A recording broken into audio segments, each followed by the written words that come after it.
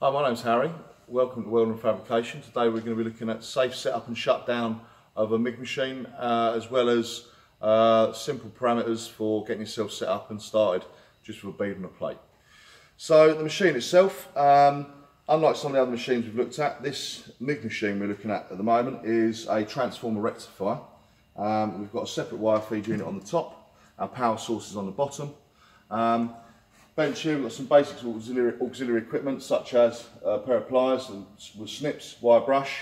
Return part of the circuit, we've got our return clamp with our lead which runs round into the front of our machine down here. And we've got our MIG welding torch. Okay, MIG welding torch is made up of some basic parts. You've got the torch body itself, trigger, the neck of the torch, and we've got what's called a gas diffuser or the nozzle on the front here. If we pull that off there, behind that we've got what's called the contact tip. And the gas diffuser in this instance, it's got a little spring clip on there as well, which retains the gas nozzle on the back. Inside the gas nozzle, there's a cork insulator between the outer body and the inner body, basically to stop you from arcing between the two when welding. Okay, so that drops on like so. So yeah, in terms of things like gas flow, so if you're using a full-size cylinder or a half cylinder of argon CO2 mix, whether it be 0.5% CO2 mixed with argon, or whether it be 12 or 20%, depending on whether you're doing thin gauge material or thicker material. That'll be dependent upon the type of shielding gas you would want. Thinner gauge material, you're going to use a lower percentage of shielding gas compared to a thicker material. Flow rate, approximately 12 to 14 litres per minute, which you're going to get off your regulator, and we'll go through that in a second. But depending on the size of your cylinder, two standard, we said BOC cylinders for argument's sake, two standard cylinders would be a W for a large cylinder and a Y size for a half cylinder, which run roughly or approximately 230 bar in pressure. So we're going to use our regulator, and in this instance we're using a manifold system. On our regulator here on the wall, we're running from cylinder pressure down to working pressure, so it's going to step it from 230 bar down to our working pressure, which is a couple of bar, and then it's going to step it down again to our flow rate, which is measured in litres per minute on the second gauge. And this second gauge we want set at approximately 12 to 14 litres per minute. Okay, so when we're looking at the machine itself, there's lots of functions on the machine. So it's a separate wire feed unit, so our wire spool is on the back of the machine. And internally we have our drive roller system. You can see at some point in time it's been done up a little bit tight, which is why it's got this dust in the bottom here, shaved the wire as it's gone through. So we've got a twin roll system to pressurise onto the wire. So these can be popped off like so. You can see the wire running between the rollers. So that just nips onto the wire like so and allows it to feed it through into the Euro connector and the torch body itself. So on the outside of the machine, we've got a few functions we can go through. So we've got our wire feed control. So effectively this is measured in metres per minute. So the amount of wire that's going to be coming out. I want to set this today on roughly about between 7 and 8, so just in between 7.5 approximately. We've got what's called the inching button. What that basically does is as we press that, if I turn the machine on, as I press the inching button, you can see on the torch nozzle itself, it inches the wire through but with no gas. We have what's called the purging button, and again the opposite way around, so I press that, you can hear the gas coming through but no wire. And we've got what's called latch in between, so if I press this, I can pull the trigger, on the trigger, and then off the trigger, and then that turns it on and off. Or alternatively, on a single, so you've got single or double. On single, hold the trigger on, wire comes out, finger off, wire stops. Okay, the bottom function on the machine there, flip that wire off, the bottom function on the machine is for spot welding. So you can actually preset it. So if you're plug welding through, say, a car panel or something like that, you can actually pre-select the number of seconds you want to weld for, and then you're going to get consistent spot welds every single time when you're plug welding maybe two skins of material together. On the bottom control unit down the bottom here, so we've got a volts and current in terms of our meters here, so a voltmeter and ammeter, and this gives us our readouts of the ranges we're going to be welding in. So currently you see it's set on 23 volts, although actually when we arc up that will vary slightly. So we're going to be welding approximately today at about 19.5 to 20 volts. And our current range is going to be approximately 130. So on this particular machine we've got what's called coarse and fine settings, as well as our on-off switch.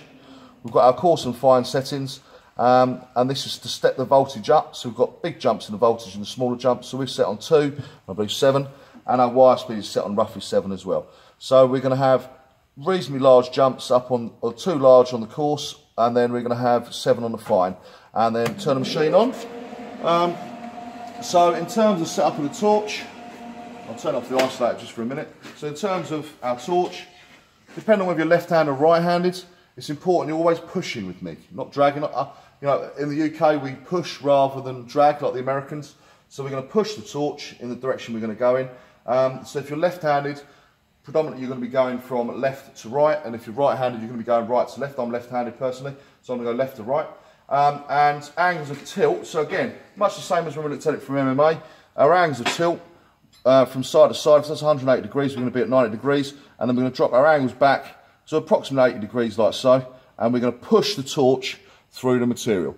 Our arc length is going to be approximately 10 to 15 mil away from the face of the material as we're going along. Depends upon the mode of metal transfer, which we'll talk about another day, but we're using dip transfer today, or sometimes referred to as short circuit. All right, okay, so put my welding helmet on, turn the machine on. So our gas is already on. Unlike with MMA, the torch isn't live until you pull the trigger, and it's when the wire comes out and touches the face of the material, at that point in time, it's going to become live. So what we're going to do is have our angle set. Again, it's important to be comfortable, so in terms of positioning going through, we're going to arc up, create the arc and move along slowly, and then when we finish, take our finger off the trigger, and then we're done. Okay, mind your eyes.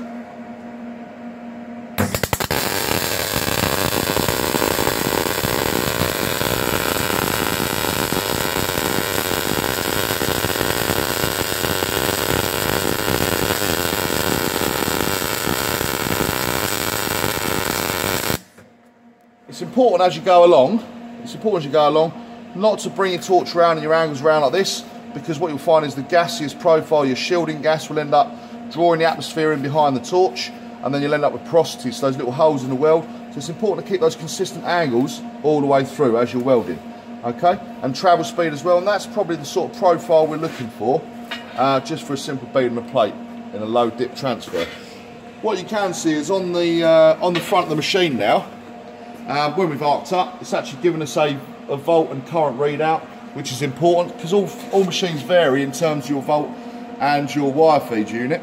But we know that we run on about 7 to 7.5 wire. Our voltage is 19.8, so I said between 19.5 and 20 is what we're going to be running at, and I'm 133 amps. So some of you will have maybe a digital display on your machine where actually you can preset your voltage and your currents. That's roughly right for a simple bead on a plate in terms of starting out for welding. Okay. Again, shut down, it's quite important, so we'll turn our gas off first.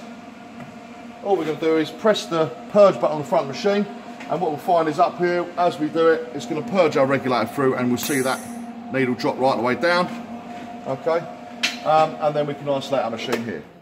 Okay, the only other thing that I'd probably take into consideration when you are doing welding, if you're doing quite a lot, from a simple point of view, is maintenance. So if you're clipping the wire, always try and make sure you point it down when you clip it, because as you clip it off, it's going to fire away.